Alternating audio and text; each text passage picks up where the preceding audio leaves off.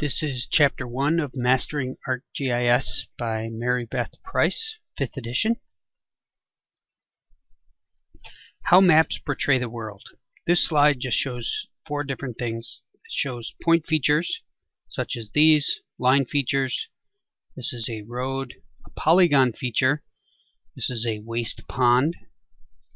And annotation features, which are labels. We have generalization here. These are maps of the same area. This is a Google Earth digital globe image, and this is a USGS digital raster graphic. And what this is pointing out is some errors on the USGS digital raster graphic. It's old. There's missing a garage or a house here, and this appears as a road on the USGS map. Generalization and scale.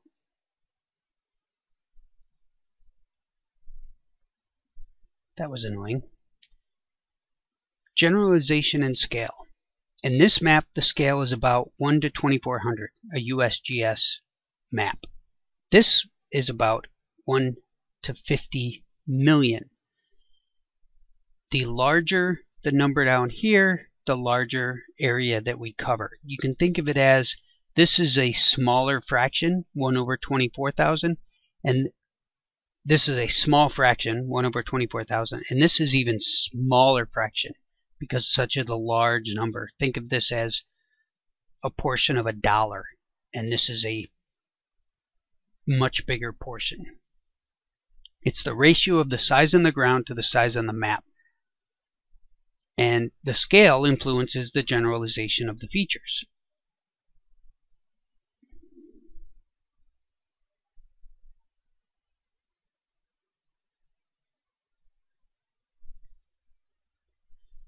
Here's another generalization image. Here's a large scale map, intermediate scale map, and a very small scale map. Small scale maps show more than the large scale maps. And notice in this image over here, this map, the town of Portsmouth is a point. Here it looks like a polygon, and here it isn't even represented. We're actually down to the side, to individual features within the town of Portsmouth. GIS data models. We're going to learn about vector data models, use them most of the time during this course, and also raster data models. This over here is a raster that was created from a vector. Vectors being points, lines, and polygons, and the rasters being individual grids. So this is a cell, this is a cell, that's a cell, that's a cell.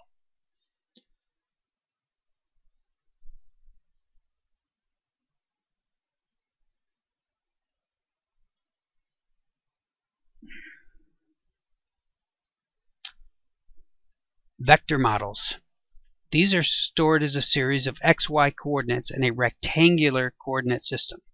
They can have one of 3 types: a point, a line, or a polygon. A polygon consists of lines, which consists of points, or nodes. Here we have nodes at the ends of the line, and then this is a connected point and line. Features and attributes.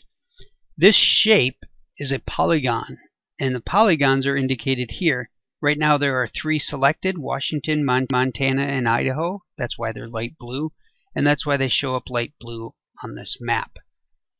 Then we have the individual states as themselves. For example, Washington, it looks like it's pointing to California, but here is Washington, and it gives us some attributes: population in 1990, population in 2000, and of course now we'd have population 2010 because the census has been redone. Each feature is linked to an entry in a data table containing information about the feature. These are called attributes. Feature classes. A feature class is a collection of similar objects with the same attributes stored as a single unit. This is a states feature class. Each line is an individual state. A rivers feature class lists each individual river, and then a capitals feature class which lists each individual capital. Advantages of vectors, which are points, lines, and polygons. Precise location of features. You may store many attributes. They're very flexible for cartography. There's a very compact storage of information, and they're ideally suited for certain types of analysis, especially areas, lengths, and connections. Connecting of streets, connecting of rivers. Storing surfaces. This image is of contours. You've seen contour maps before. This is a TIN, triangular irregular network, and this is a raster. All of these depict the same general area. As you can see, the peak here, the peak here, and the peak here. But they're different ways of storing them and displaying them. This is a TIN, triangular irregular network. We don't use them in this course, but it's good to know what they are. Digital elevation model. We will be using DEMs, or digital elevation model. These are individual cells or pixels, and the constant in this area, in this grid, or DEM, is they're regularly spaced individual cells. We're controlling for space because of each cell is a specific size. Most cases they'll come in as 30 by 30, 30 meters by 30 meters. But there's infinite number of different sizes of cells. The raster data model is shown here on georeference to an Earth surface. We have columns, we have rows. This XY location is the same as this XY location. We'll use rasters when we get to Chapter 8. Continuous data. That's where the raster shines. Raster is the best way to store continuously changing values, such as elevation or distance. Analysis is faster and more flexible than vectors for many applications, and some analysis is only possible using rasters. Discrete rasters. These are a little different. Discrete rasters essentially store features, but in the raster format. For example, everything in this blue 10 has similar information. Everything in the 14, they're all similar. So these are discrete. They have relatively few values that change abruptly from one category to another. And here we have what looks like roads and also rivers, or these could be just smaller roads. It's tough to tell without a legend. Continuous rasters. Continuous rasters store surfaces of field of variables that change continuously over space. They have many potential values. Adjacent cells rarely share the same value. And that is noticeable by the shading of the white to gray to tan to red to yellow to green. And also air photos. Those are rasters. And those are similar to pictures, where you have pixels as the cells. Scanned images can also be used in GIS. This is a scanned image of a map, a USGS topo map, and it's called a digital raster graphic, or DRG. Picture files. Any map picture file could be potentially used as a GIS data source. However, it must be georeferenced, which means register it to a known coordinate system before we use it in GIS. In the certificate program at UW-Tacoma, there is a specific lab based on georeferencing. Value raster versus a picture raster. This is a value raster. There are different values to this raster. It would be a DAM or land use raster. and often used for analysis, whereas a picture raster stores arbitrary color values that have no direct relation to the quantity or the attribute, and they're used as background pictures only. Impact of resolution. What does resolution mean? Well, if we look at these two images, they're of a similar area. Although in this one, it's 90-meter resolution. Each of these cells is 90 meters in length, whereas in this image, each of these cells is 10 meters.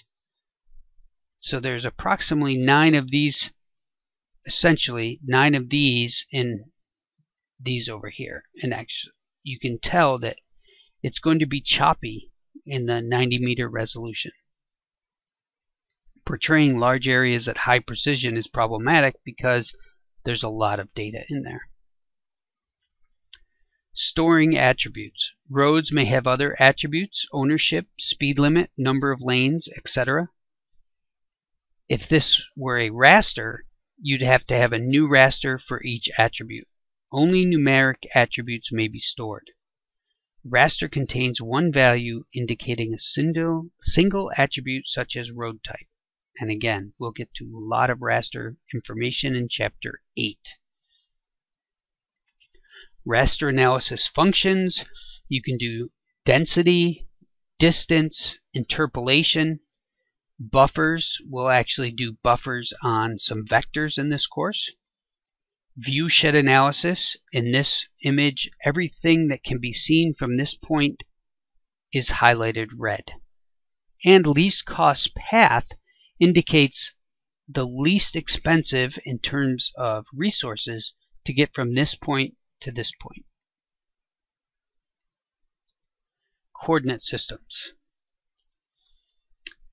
Every GIS dataset uses X and Y and sometimes Z values to locate geographic data. The Z would be the elevation. The choice of these values is the coordinate system. A dataset is said to be georeferenced.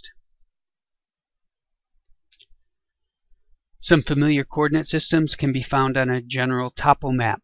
We have degrees, we have other references to other coordinate systems along the side. XY coordinate systems in unit, there are latitude and longitude with degrees. State plane is read in feet, and then UTM is read in meters. And we have meters here, we have degrees, and we have feet.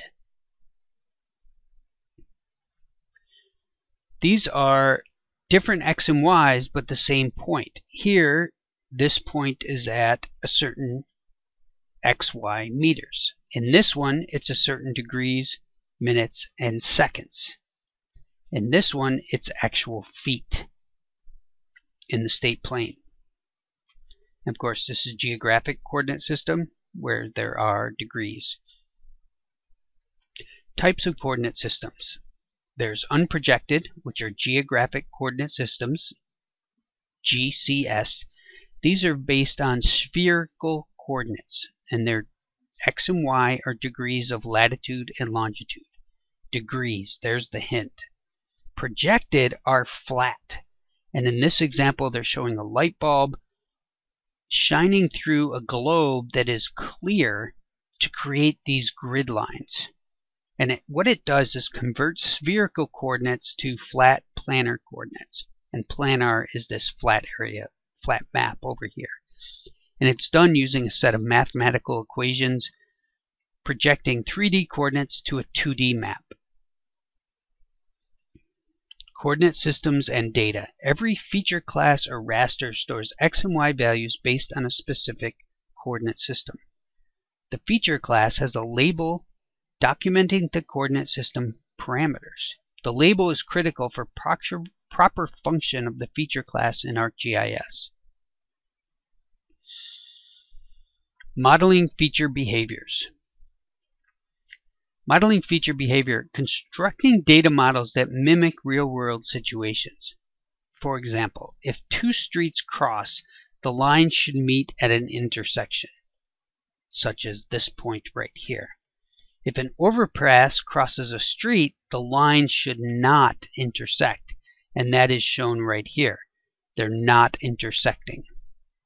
And two adjacent states should have a single identical boundary between them. In other words, this is a coincident boundary. There is not two different boundaries here. They share a boundary. Topology. Topology describes the spatial relationships between features. There's adjacency, connectivity, overlap, and intersection. Here is some overlap. Here is some gap. We don't get into that too much in this course, but you will if you go on to further courses. We're just touching on it here. Logical consistency. We do a little bit of this. Just suffice to say, this is an undershoot, this is an overshoot, this is an improper intersection unless this is a bridge going over this. And here's a loop. Again, we don't get into the topological errors so much in this course because this is an intro course. Some more topography rules. In this case, Bennett County and Shannon County should have a identical border. There should be no gap or overlap, and the same with South Dakota. It should line up with Nebraska identically, and this county should abut Nebraska. Again, we do not need to worry about topology that much in this course. Vector model types. There are two. There are spaghetti models and topological models. Spaghetti models where features are stored as simple geometry objects. There is no topology, there's no way to test for topology errors, and we manage errors by careful construction and editing of features. Topological models, features may be stored as simple objects. Complex features may be constructed from simpler ones. This supports complex feature behavior such as a network flow, and it has rules and tools for defining topology and correcting errors. Map scale. A scale of 1 to 100,000. This could be, as they're showing, 1 centimeter on the map equals 100,000 centimeters on the ground. This could, as this mentions, dimensionless, could be 1 pencil on a map equals 100,000 pencils on the ground. And this is where we get map scale.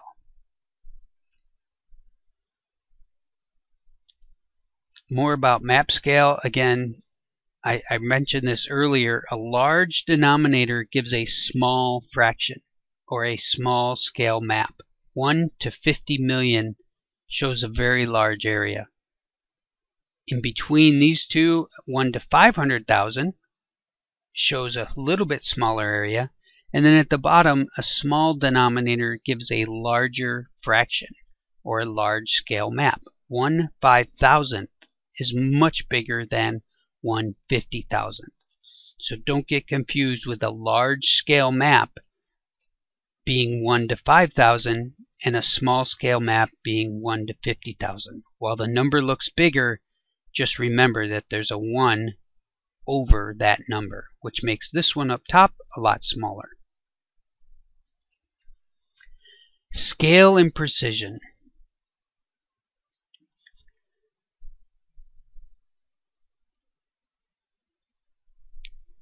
We need not get into scale and precision. If you want to read more about it, you can in the book. We won't be getting into this in this class. Estimating precision from scale. We're not going to be getting to this either. Source scale and display scale. Most GIS data have an intrinsic scale inherited from the source, whereas the display scale varies, which is why this map right here starts to get blurry as we begin to blow it up.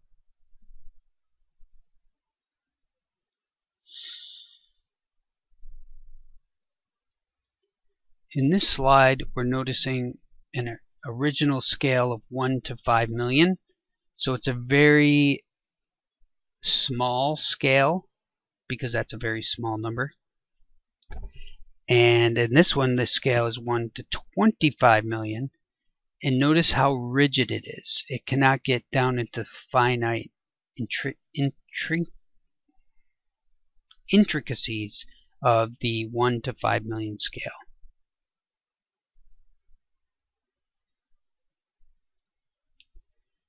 Scale and resolution again. Resolution is the sampling distance of the stored x and y values. This is a 1 to 5 million scale source, and this is a 1 to 25 million scale source. Notice what is lost when we move to the 25 million. Too fine a resolution wastes storage space and slows drawing. It stores more points that are needed at a particular display scale. Finding source scale. This is usually documented in the metadata,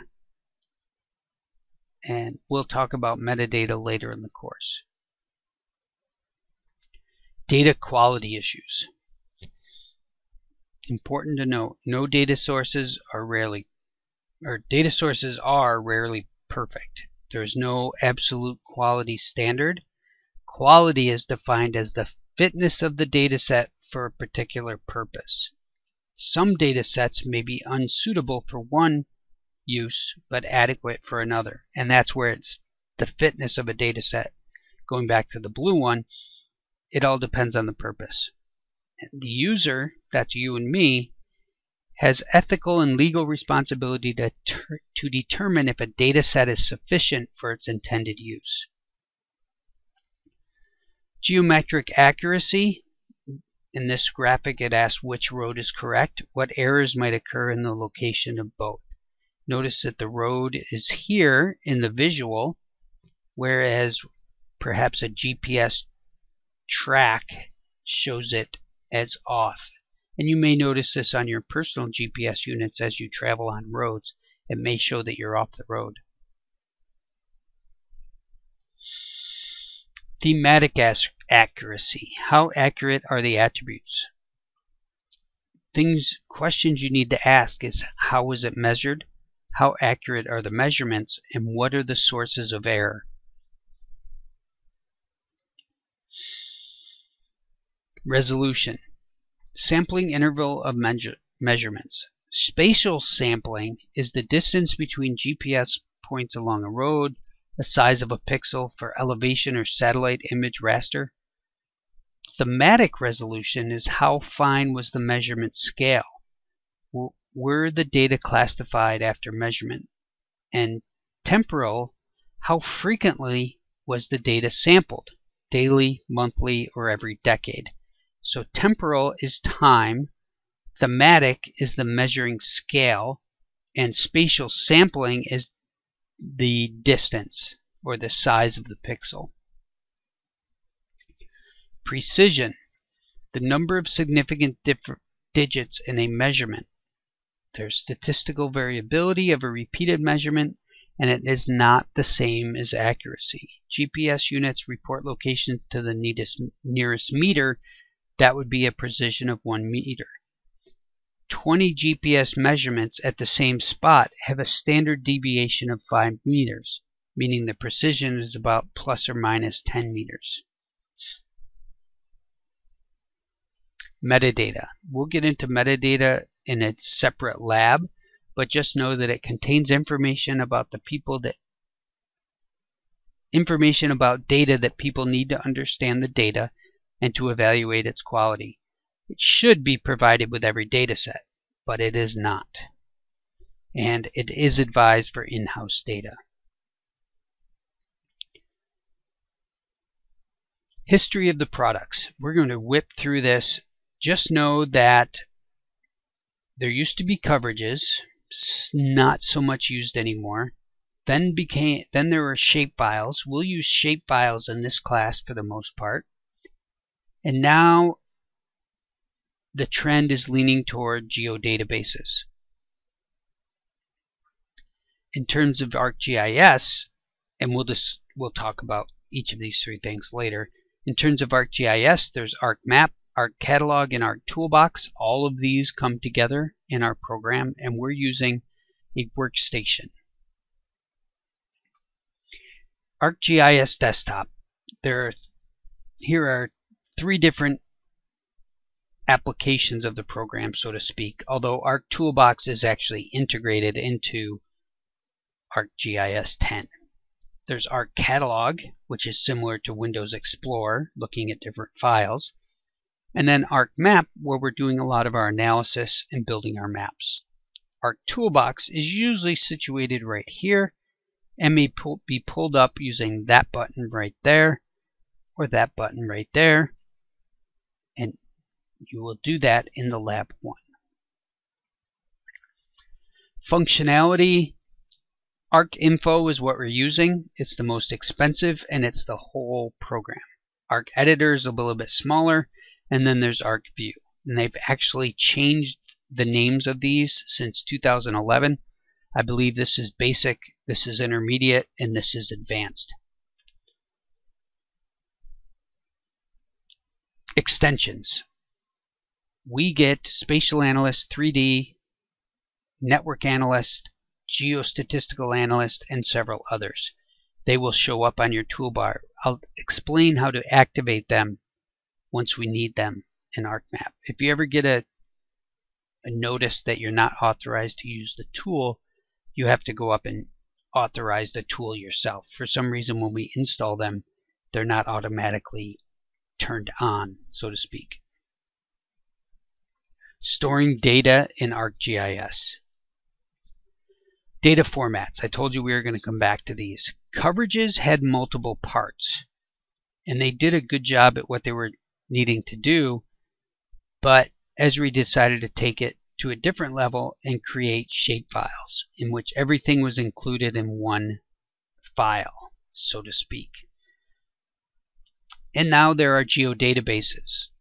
In a geodatabase, which looks like a storage device, there are feature data sets which contain feature classes.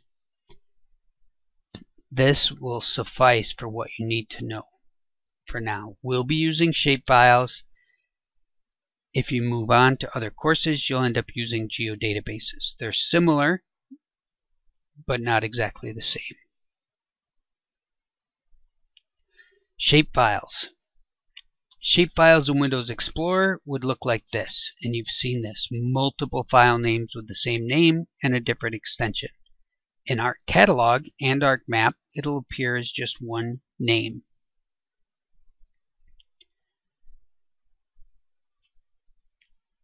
Coverages had multiple parts. There was an arc, which was a line. There was a label, which is annotation, a polygon, and then a tick. And the tick, that TIC, I believe was the points around the polygon.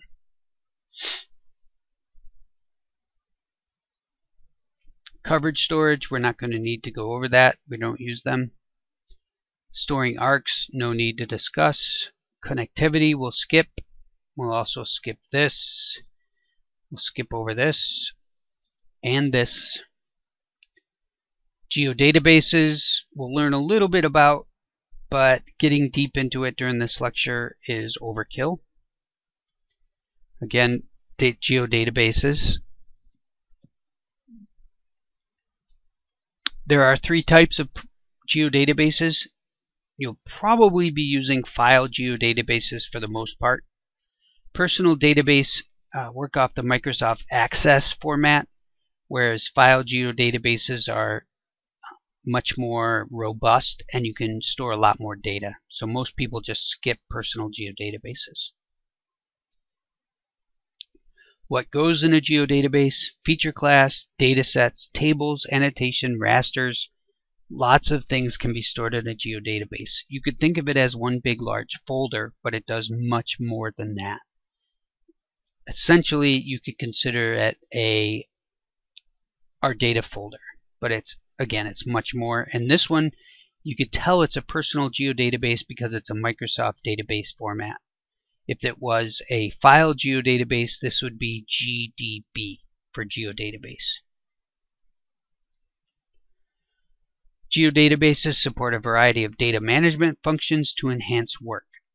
Domains, subtypes, topology, network topology, relationships, and version editing, which we won't even come close to getting to, again, because this is an introductory class. And we actually will not get into domains, subtypes, these items up here. There's just not time in this course. Domains, like I said, we're going to skip. Subtypes, we're going to skip. Planner topology, we're going to skip. Network topology, you'll do a lab in future classes with network topology. There's no need to discuss it now. Version editing is only SDE geodatabases, and we don't have them. Types of data. This is a nice chart and may be interesting to go back to.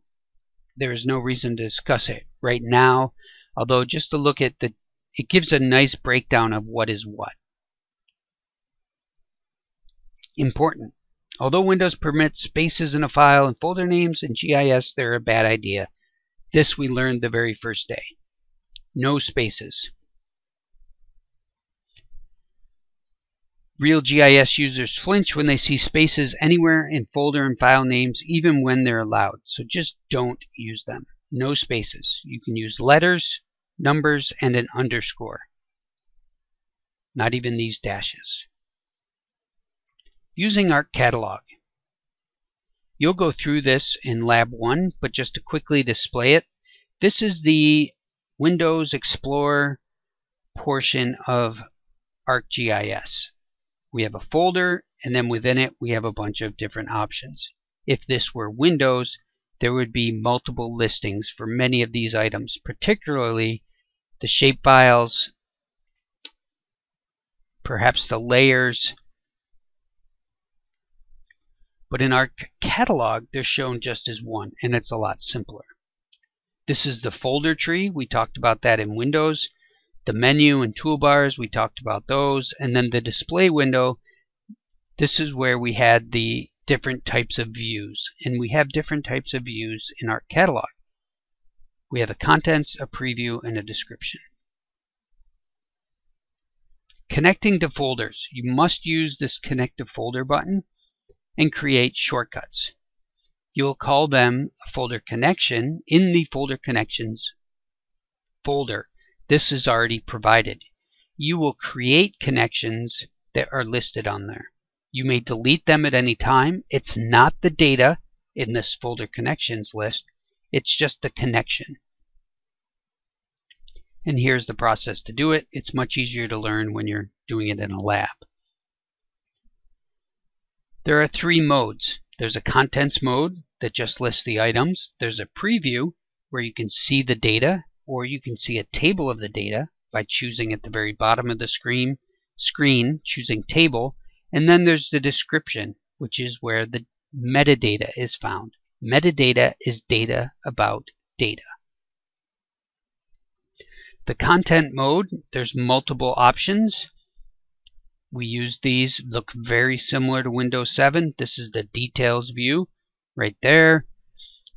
This is a small icon, so there are no other columns of information. These are large icons, and then there are thumbnails. Very similar to Windows 7 when you're in ArcCatalog. Metadata mode. You can view the metadata to evaluate the data quality, but I'll tell you right now, many of these will say required underneath them, and it will be blank. Preview mode. This is where you can look at geography, or down here, hit this down arrow and choose table, and you'll be able to see a table of the data. Within this preview, you can zoom in, you can go to the fullest extent, use the hand to move it around, and you'll actually do this in the first lab. Preview mode table. Here's where I told you to go down in a table. And this is where you can look at the columns of data. And you did this in the first lab. File properties. This is where you right-click on a file name, go to Properties, and you open up the Feature Class Properties or Shapefile Properties window. and explore what's going on with it. Here we have the geographic coordinate system listed. You can find a plethora of information by clicking through these tabs. Using ArcMap. This is ArcMap. Similar, over here you have the layers. You have all of the buttons that you need to do things with. The map unit display, it's set in meters. These are handy little hints. This is the drawing or the draw toolbar that may not initially appear. You will add it though, because we'll be using it somewhat. On the fly projection. This is what happens when you bring in data to the table of contents, which is right here, and they're not all the same coordinate system. We'll get into that in future chapters. You don't have to mess with it in the first 2 labs. But projecting on the fly brings these different layers of different coordinate systems that wouldn't normally match up and aligns them in the map view area. We'll get into how that happens. Just know that the first one you put in sets it, and then the rest are projected on the fly or adapted to the very first one you input. Setting the coordinate system. We will go over this in detail in upcoming labs, so there's no need to discuss it now. Just know that this is how you will do it. You'll go here to look, and also it's a way to change it. Again, we'll cover it later. Notice how this unprojected is stretched. That's the east to west stretching that happens. And our state looks completely different when it's not projected. That's how I can take one quick look at your screen and decide if you've projected it correctly or not, because unprojected stretches it. Finding a coordinate system, we'll talk about this later. No need to worry about this slide. Table of contents. This is the viewing mode.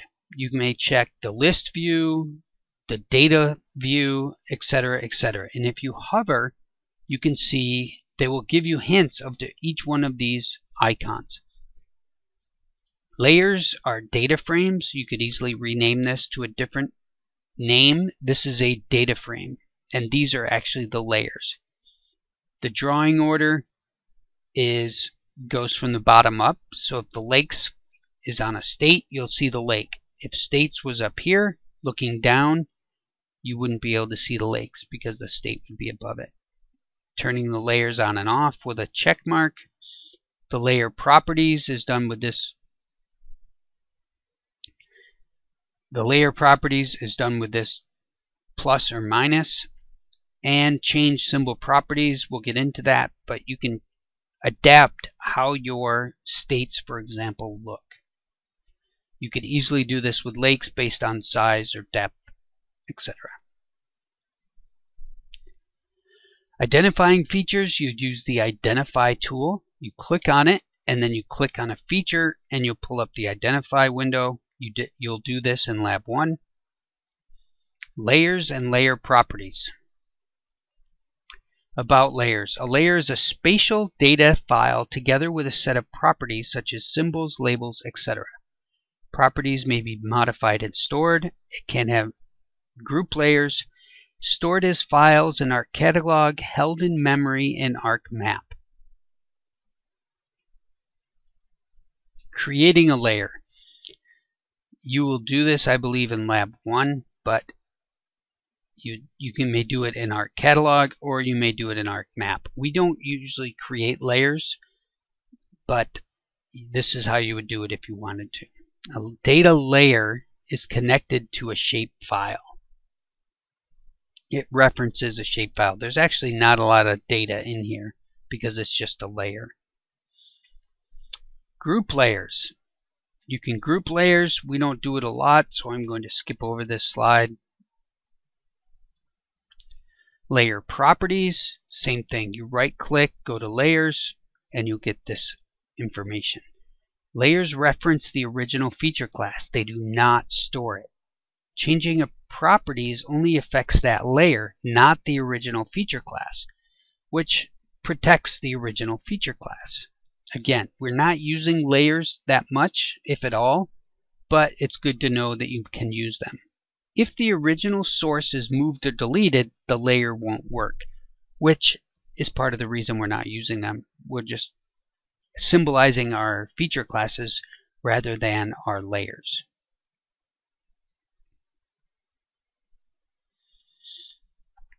General properties. Layer name does not need to match the layer file name. You may use something descriptive. Here we have a scale range. We'll discuss and use this in class so that the map only shows at certain ranges when it's zoomed. Here's the display scale range again, where zoomed at this level, these schools do not show up. But if we get down closer, then they will show up. And there is out beyond and in beyond. And we'll set those in one of the labs. Symbology properties. This is where you change the symbol color and all the information about it. We'll do this quite a bit. Symbol selector. We'll go into this extensively. Just know that you can choose style references and add a whole bunch of different kinds. It might be fun to try. Label properties. You can change the way the labels look on the map. ArcGIS help. This is a big helping feature. However, it's difficult to learn. And I'm going to help you learn it, guide you through it. Oftentimes I'll say look at a specific help file and I'll give you the name of the help file. And you would go up and go to the ArcGIS help and then click in a search term by clicking the search tab and map tips, for example. And that would pull up tips that are related to map tips. I will give you, for example, displaying map tips. I will give you some headway, some lead information or ideas of what to type in to prevent you from getting frustrated with this. But I will tell you, once you get used to using it, it's very helpful in creating your maps. Last but not least, ArcGIS Online. I hope to have time to discuss this with you. Right now there are no labs based on it, but it's quickly evolving. This is entirely different than what this slide looks like. This was done in 2011 and it's completely different now. Hopefully we'll get a chance to go into ArcGIS Online and create some maps online versus maps just on our desktop.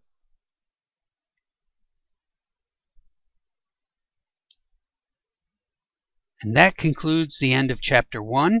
Thank you for sticking through it. If you have any questions, please add them to the discussion forums or send me an email and I'd be glad to help.